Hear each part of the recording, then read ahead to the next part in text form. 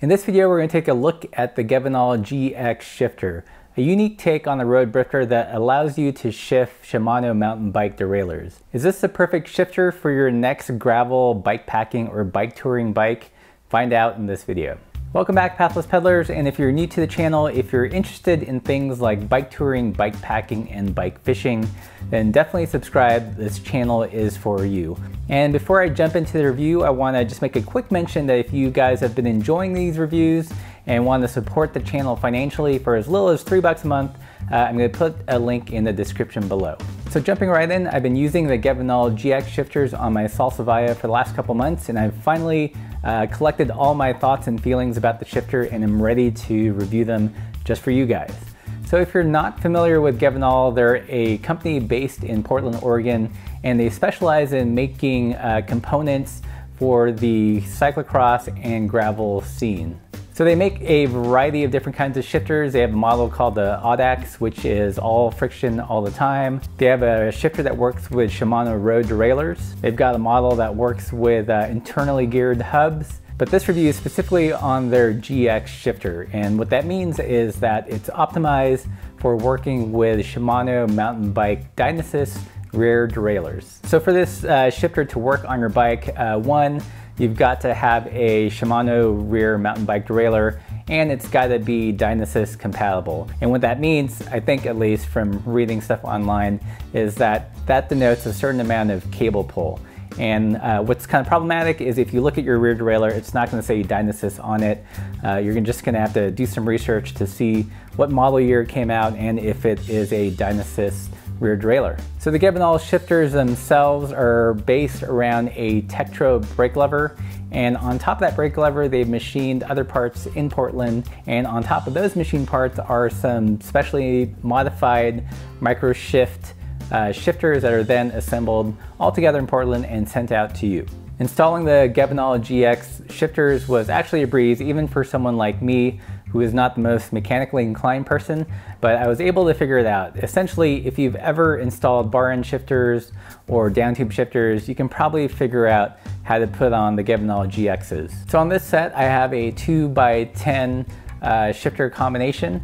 The left side, which moves the front derailleur, is all friction all the time, and the action to move it from small chainring to big chainring is super light and smooth. Even compared to Shimano and SRAM drifters I've used, I think that the action to move the front derailleur on these Gevenalles is really nice and light. And on the right hand side, I've got a 10-speed shifter pod, and it shifts nice and crisply most of the time. I'll get to that in a little bit. One neat trick that the shifter has is by loosening the head of the shifter with a 4mm Allen key, you can actually flip it over to friction or index. So this is great if, for example, if you crash or somehow bend the derailleur hanger and the index is not working, you can actually just throw it into friction and move the rear derailleur manually and get on your way. Or if you're a retro grouch, which is sometimes myself, you can just run it in all friction all the time just for fun. Another advantage of running it all friction is actually you can mix and match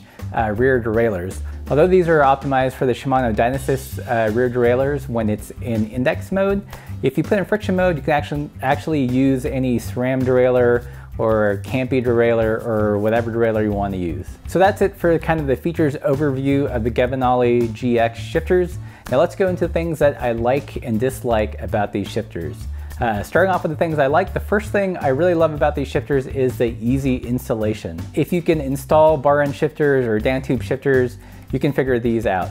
Because of the way the shifter cable goes into the shifter pod, there's no need to kind of weave it through all sorts of pulleys and gears as you would with a more complicated drifter. Another thing I like, and I know this is going to be a little bit on the subjective side, is that I love the feel of the Tektro brake hoods. They're small, they're not like these huge alien things sticking out of your handlebars, and they're really comfortable in the hand. One interesting, unique advantage of the shifter system is you can basically dump the entire cassette or go up the entire cassette in one big movement. Whereas on other drifters, you have to go in 2 or 3 shifts at a time. You could literally sweep across the entire cassette in one go. Another thing I like about the shifter, which wasn't obvious from pictures online, is that the cabling actually allows you to use it with different kinds of bike bags.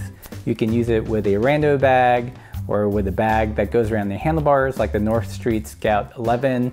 And you can simply move the cables around the bag that you have on your bike. Another big like is that the shifters feel really robust. If you look at it, it's a really simple mechanism and it's not very delicate. So if your bike takes a tumble, falls over, someone knocks it over at the cafe, it's probably not going to destroy your shifter. And even if it does, there's always friction mode. And that leads me to my last big like about the GX shifter, and that is the friction mode. I think it was originally intended as kind of a bailout mode.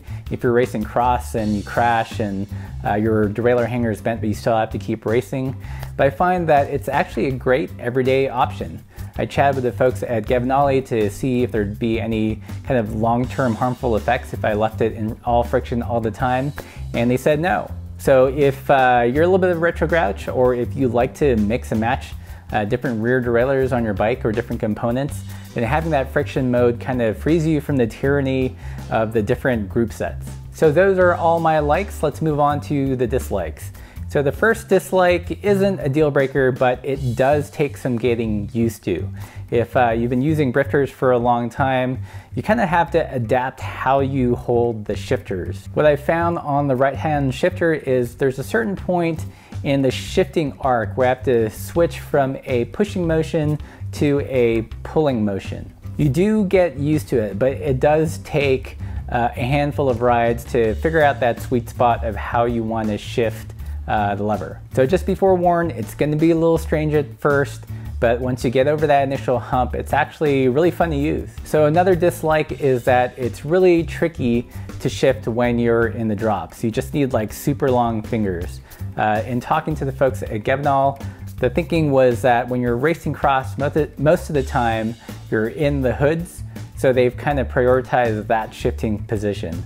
So if you're someone that's always in the drops and likes to shift from the drops, then these shifters probably aren't for you. Another con, and this might be specific to how I've installed mine, but on a couple gears I get a little bit of an overshift problem. When I shift into certain lower gears, it'll kind of overshift. There's going to be some chain rub, but I can trim it back with the shift lever and the sound goes away. So I don't know if it just comes down to my particular installation or if it's kind of a systemic problem, but that's one thing to be aware of. And the last dislike, it's not so much a dislike as it is kind of a caveat, is that you have to make sure you're using these shifters with a Dynassist rear derailleur, but that's only if you want to use the indexing. Again, if you flip it over into friction mode, you can use whatever rear derailleur you want. So that's it for the likes and dislikes. Overall, I really like these shifters, and I'm actually considering getting another pair for my next whatever gravel adventure bike that's going to be. They're actually really fun to use. You kind of get that functionality of drifters, but a little bit of that retro grouchness in moving the shifter pods around. I love that they're a little quirky, and they're definitely a conversation starter amongst fellow bike nerds. These might not be for everybody, but if you like unique kind of bike products, then this is definitely something you should check out. But beyond just the quirkiness, I really do love the robustness of the system. So has anyone out here used these shifters? What do you guys think? What do you guys think of the concept in general? I know it's a little bit different, but these are kind of the products I love to share with you guys. So if you guys have any questions, leave those in the comments below. And if you like this video, give it a thumbs up. Don't forget to subscribe, and thanks for watching.